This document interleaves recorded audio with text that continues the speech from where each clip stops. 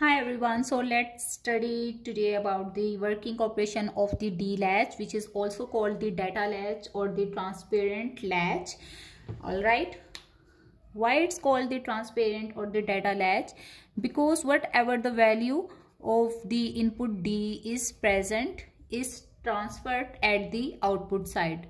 So this is called the transparent latch. Fine. Why we need to design this transparent latch?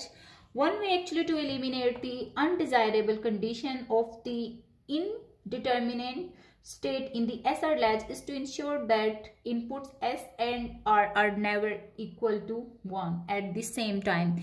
Why? Because it sent our latch into the undefined or unpredictable state or metastable state, which is actually of no use to us. Fine. So for avoiding both inputs to be equal to 1, we have actually used an inverter at this side.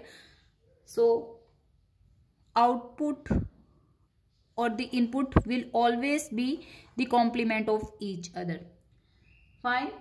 So this latch has only two inputs. One is the D input, another one is the enable input, and you can see the other input which was actually in the SR latch was equal to R is actually now being inverted. So they both are never equal to 1. Fine. Let's see the working operation of this D latch. As long as the enable input is equal to 0. So when you will make enable input equal to 0, what will happen?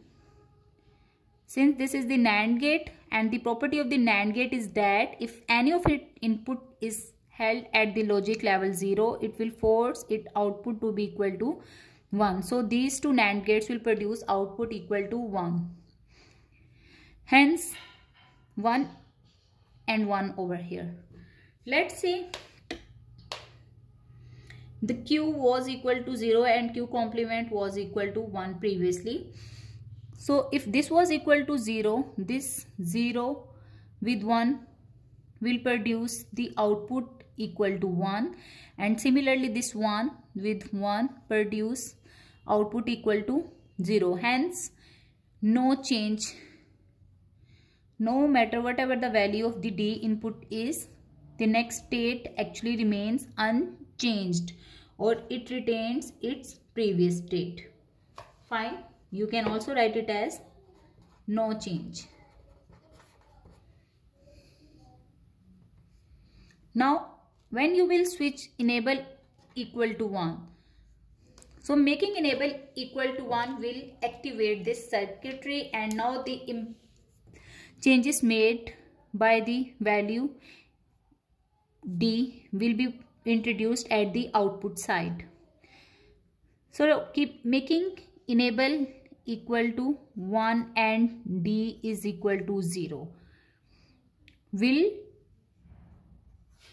make the output of this logic gate equal to 1, and since the inverter is present over here, so this will be equal to 1. Fine. So 0 and 1 will produce output equal to 1, while 1 and 1 from the enable circuit or enable signal will make this input equal to 0. Fine. You are having 1 at this point and 0 at this point.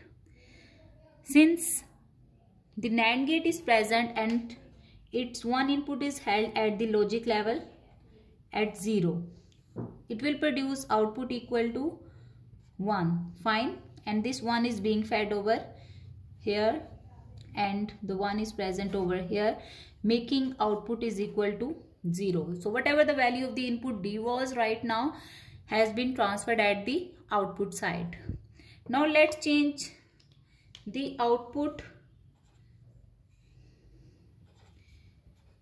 or the D input equal to 1, and let's see how it is transferred.